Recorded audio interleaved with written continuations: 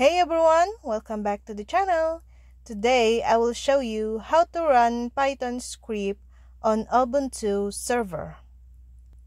All you have to do is move your mouse and right click.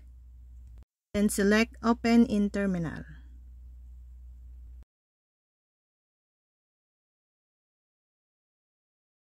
Once done, we have to change the directory so that it's easy access for us to fetch the code.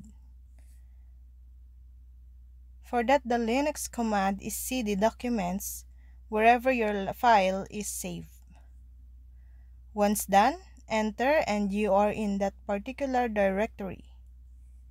Now, to run your Python file, all you have to command is Python, your file name .py. It basically tells the terminal to run the Python file.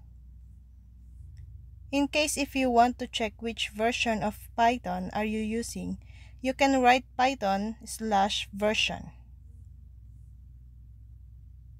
Instead of using Python 2 version, if you use Python 3 version, you can readily execute it by writing Python 3, your file name .py. Make sure while executing your Python code in Python 3 version, you use the syntax according to Python 3.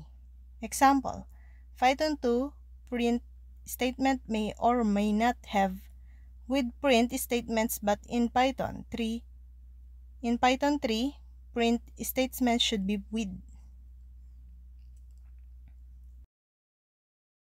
I hope that you learned the concept well and hence try it out to be more accurate.